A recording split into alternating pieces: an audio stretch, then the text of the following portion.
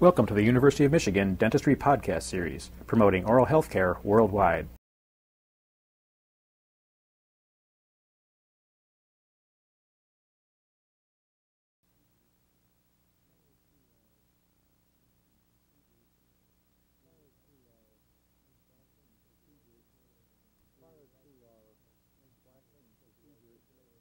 Prior to our waxing procedures, we would like to make some checks of the articulator and also the articulated models to make sure that they're in the proper relationship and also that the articulator has been programmed.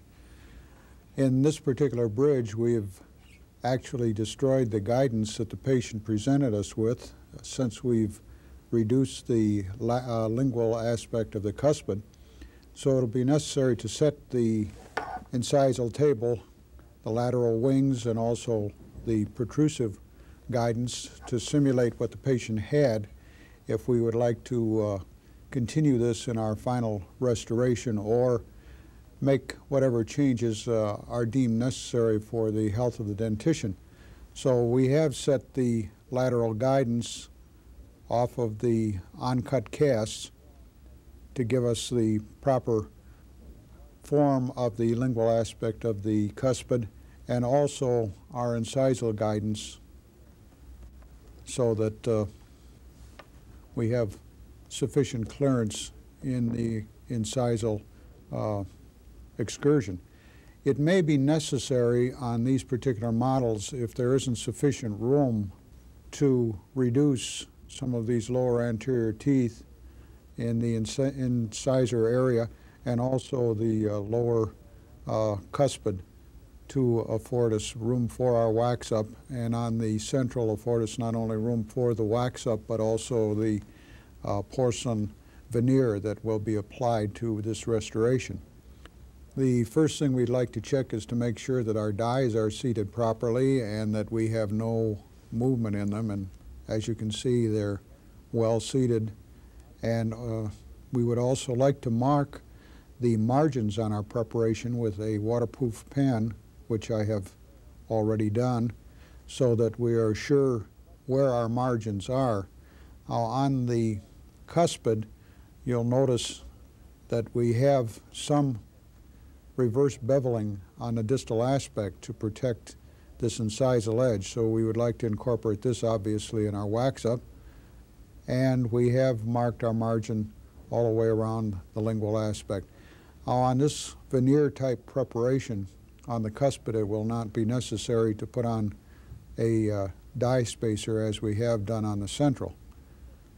Check the articulator for adjustment. Set the wings on the incisal table for lateral guidance. Set protrusive guidance.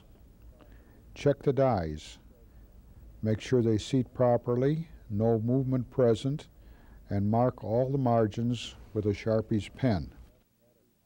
On the central die, as you'll notice, we have added some die spacer to give us some relief for our cement, and we've kept it off of the marginal area and left approximately on the labial aspect 3/4 of a millimeter short of the margin, not covering the shoulder, and on the lingual again approximately 3/4 of a millimeter up from the margin.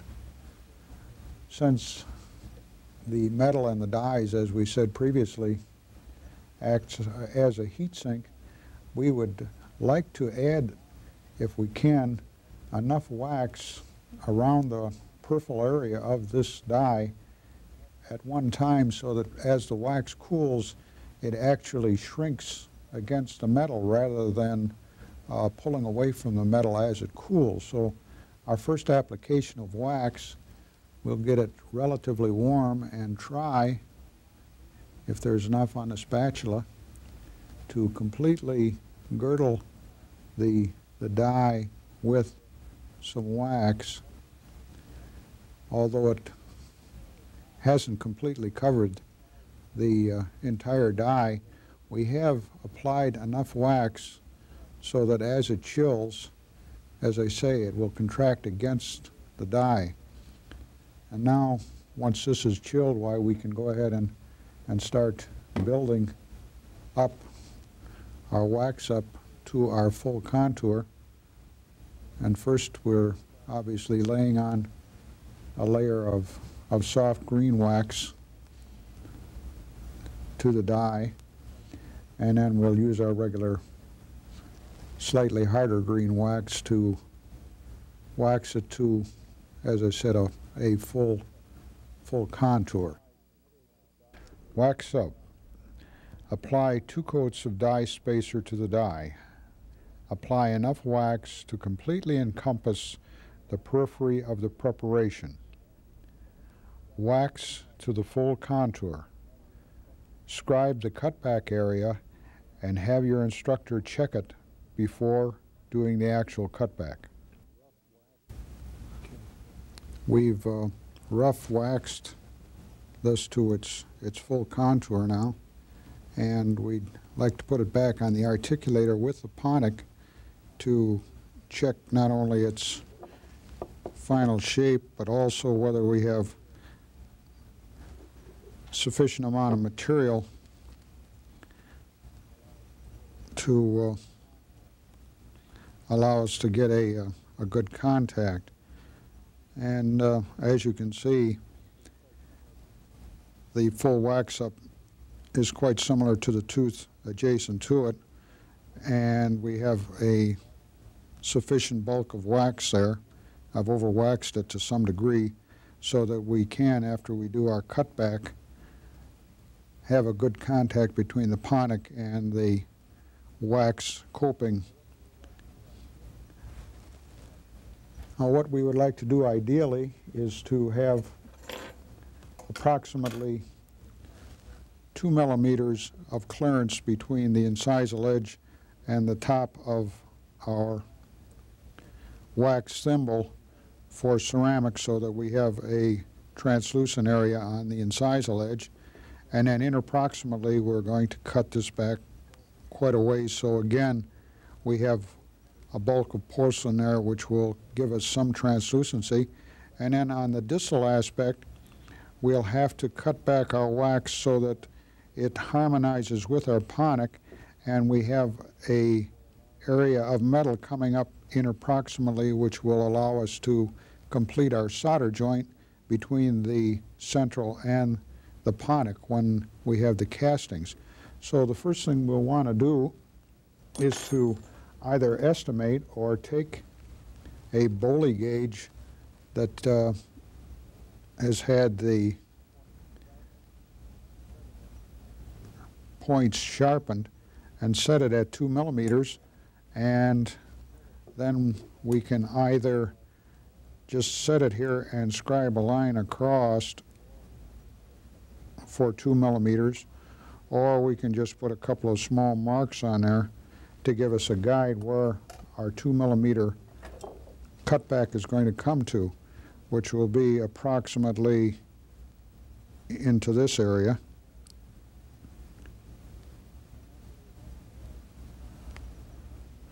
And then we would like to have approximately 1 millimeter of margin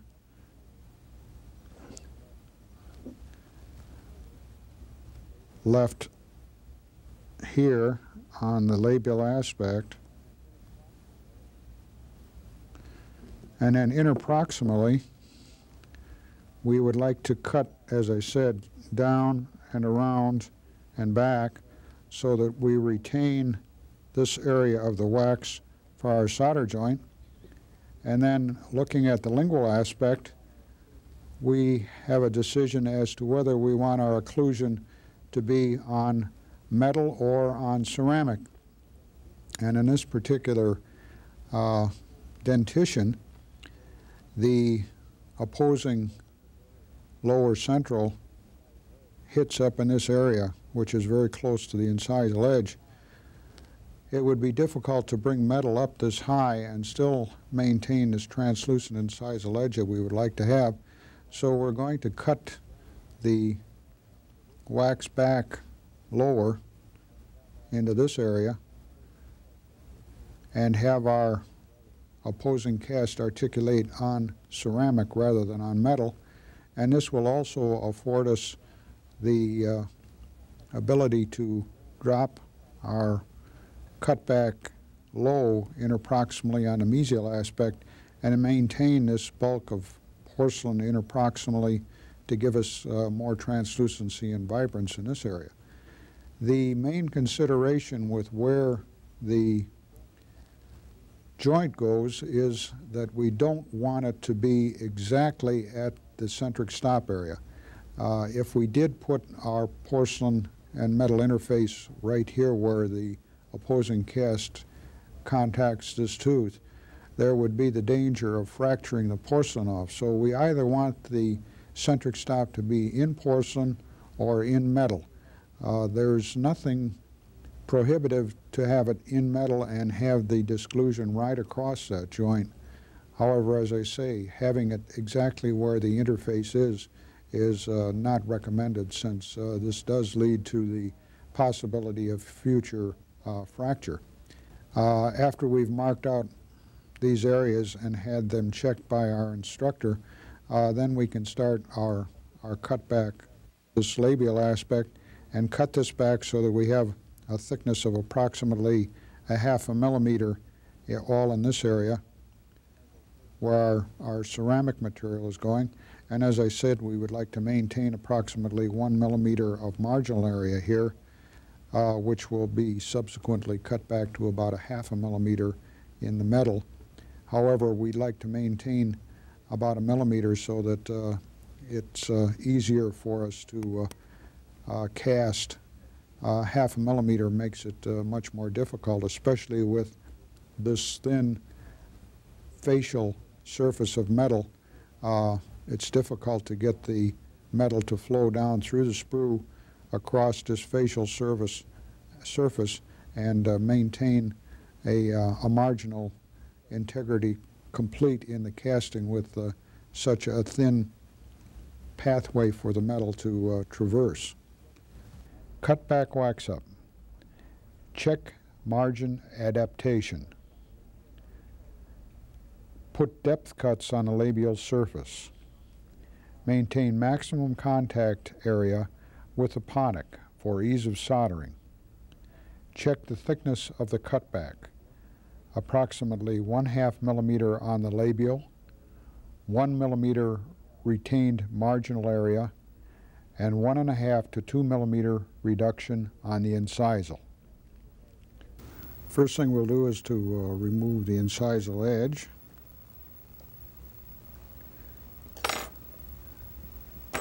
And then we'll remove some of the interproximal area.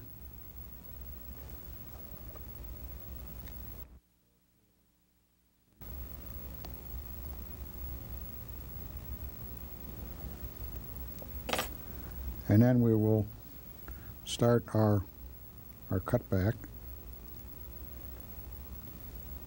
periodically checking the thickness to make sure that we don't go beyond 1/2 millimeter.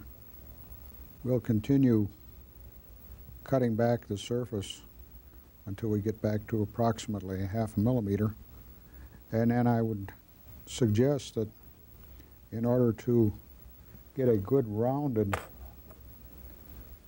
area at the interface between the metal and the porcelain, you might consider using a small excavator, spoon variety, and get in and clean this marginal area up, and this will give you the proper radius and contour in this area. And we'll just continue doing this technique until we've generated the type of pattern that we would like to have. We've finished our cutback and our wax up now to a point where we can make some checks on it and make sure that we have the desired contour. As you can see, I've cut back the incisal edge approximately 2 millimeters, so we have room for our ceramic in this area. The facial surface has been cut back to approximately 1/2 millimeter. We've maintained about 1 millimeter at the marginal area. And on the distal aspect, you can see that we've brought a tongue of wax up into this area, and this is our contact with our ponic. I've subsequently put it on the articulator and checked the ponic, and I'll show you that momentarily, that we have maintained this area of metal so that we can get a reasonably good solder joint there. On the lingual aspect, you can see that we've cut this back. Again, we have approximately a 1/2 millimeter of wax here for our metal. Cut it back in a sloping direction, and remember our centric stop is going to be up in this area close to the incisal edge, so it will be in ceramic. We've come around interproximally on the mesial aspect, kept this low in this area so that we can maintain a maximum amount of ceramic at the interproximal area on the mesial for maximum aesthetics. To check the thickness of this labial surface, we'll use the micrometer that you had in your kit. And for this particular demonstration, I have a dial type which will show up a little better on the television screen. So we'll have to carefully remove our wax up from our die. And obviously we're going to be checking this as we do our wax up. And we can check the thickness of this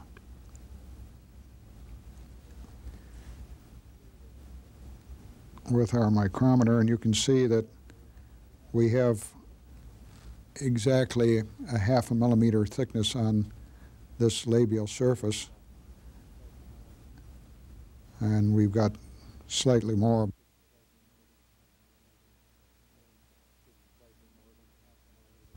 And just slightly more than a 1/2 millimeter in that area.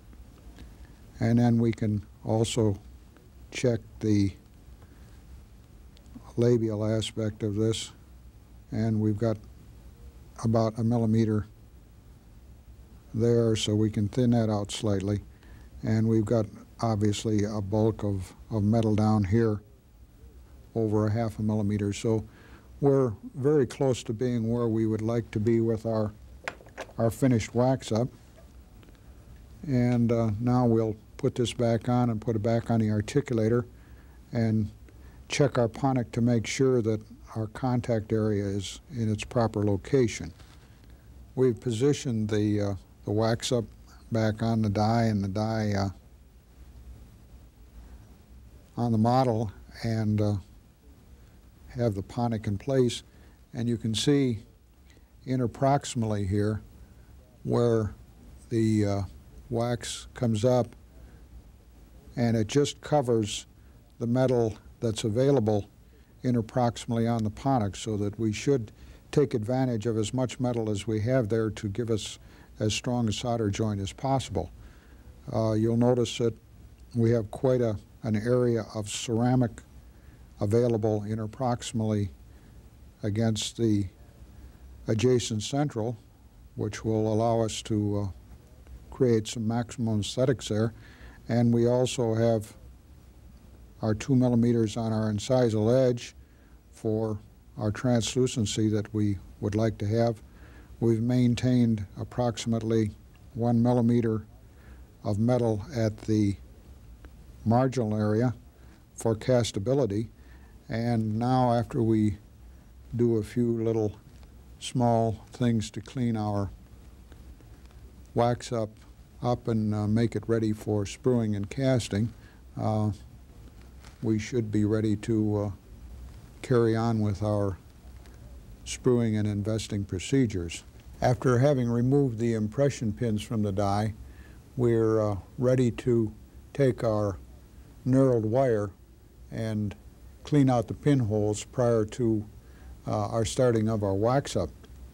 You'll find that in a small brown envelope you've received some knurled wire approximately this long, and the envelope may say Ponto wire or iridium platinum wire or knurled wire on it, one of these three designations, probably Ponto wire, 0.026 inches in diameter. Before we cut this into 5 equal lengths, approximately 5 millimeters long, since this is knurled, we would like to insert it in each of the pinholes, and since this will act as more or less of a file, we can move this up and down several times to rid the pinhole of any burrs that might have been there, so we can remove the wire much easier after we have performed our wax-up procedures. So we'll cut this wire, as I said, into 5 equal lengths of 5 millimeters long, and if we cut this with a carborundum disc, it'll be necessary to go back and the area that's been cut to smooth off any small burrs that may have been left on the cutting edge of the wires so that they don't catch as we try to remove them from the pinholes.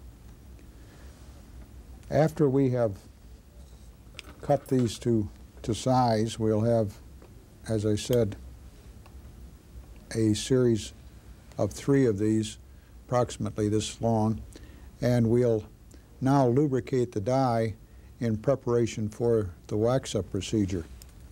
Placement of retention pins. Clean pinholes with the knurled wire. Cut the knurled wire into 3 pieces approximately 5 millimeters long. Smooth the cut ends to remove any residual burrs. Since we're going to use Duralay first in the area that will encompass the 3 pins, it will be necessary to use the Duralay lubricant, or if this is not available, Vaseline. Don't use KY jelly since that's water soluble, or one of the other materials such as liquid penthylium or your regular dye lubricant. Use either the Duralay material or Vaseline, and wipe off the residuals so that there is no large amount of material left. So using a cotton swab or some other suitable applicator, we'll lubricate this area on the die and remove any of the residual Vaseline that's left. And now we're ready to place our pins. The reason for lubricating prior to putting on the pins is so that we don't get any of the lubricant on the knurled wire that would likely inhibit the Duralay from attaching to it, because basically what the application of Duralay is going to do is going to lute together the 3 pins so that we can lift them all off in unison.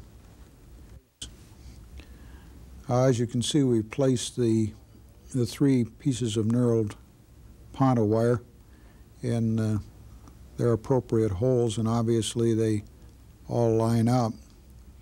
And now we'll take a fine brush and pick up a rather large amount of Duralay and place it there, and then we can go back with our liquid and re-wet it and move it around into the area where we want it, rather than having it run over the whole surface. And basically what we would like to do would be to get the pins completely encircled by the Duralay material so that they're supported well in the material and won't pull out when we attempt to remove this portion of the pattern. That's a sufficient amount of material. We might add just a small increment up in this incisal area here. That's a sufficient amount of material. And now we'll let this completely polymerize, and then we'll tease it off and check our alignment of our pins and continue with our waxing procedure. Application of Duralay. Lubricate the die with pins removed. Use a clean brush. Apply Duralay and wet to spread over the surface of the die. Allow the Duralay to polymerize prior to removal. The Duralay is now polymerized and we would like to remove it, obviously all in one piece. Rather than grabbing one of the pins with a hemostat and attempting to pull it out, it would be better to take a sharp instrument such as this or a scalpel and get under one of the corners of the Duralay and gently tease it until we break it loose, as we've done here, and then we can very easily remove it all in one piece. Now we can go back with either a pair of forceps or another suitable instrument and gently tease it off the die.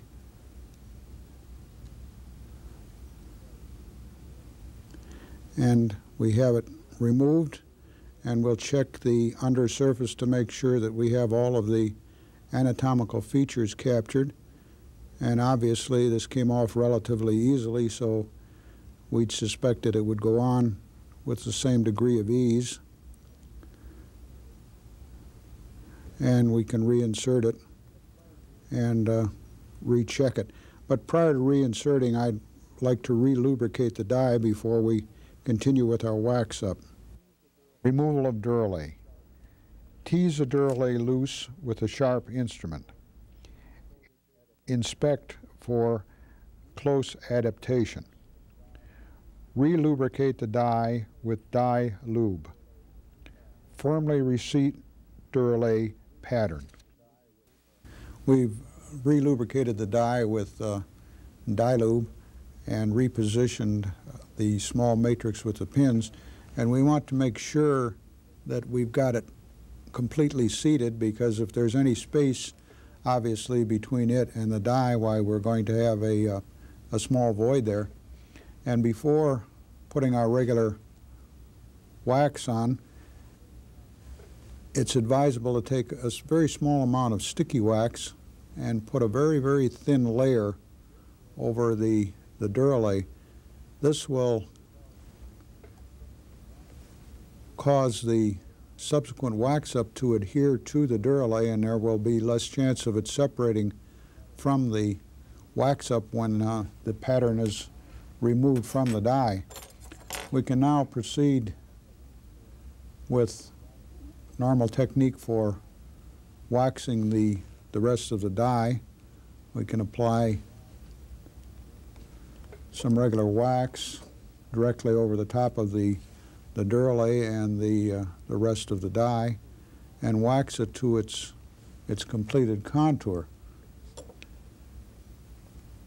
Before we finish up our wax up, we want to go back to the articulator, and obviously with these knurled wire pins protruding from the die, it's going to be difficult to move it into lateral excursions and also establish our centric stops, but we would like to, if possible, at least approximate our centric stops. And since the articulator has been set to a long centric type of disclusion, perhaps if we elect to put a rest on the lingual aspect of this so that we can maintain that guidance that's on the articulator.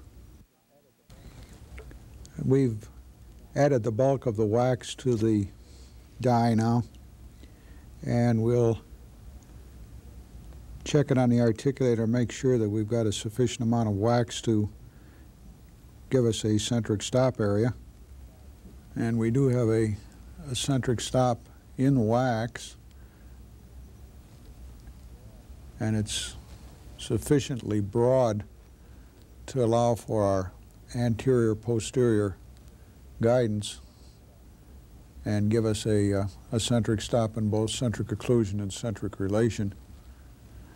And now we'll continue to refine the wax up and check it to make sure that it's easily removable from the die.